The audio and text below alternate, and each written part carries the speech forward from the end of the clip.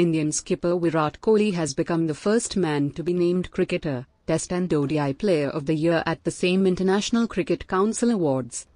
Kohli scored 1,322 runs in 13 tests in 2018 at an average of 55.08, while he hit 1,202 runs at 133.55 in 14 ODIs. He finished the year ranked number 1 batsman in both tests and ODI. Kohli also guided India to the top of the global test rankings, second in ODIs behind England and second in T20s behind Pakistan.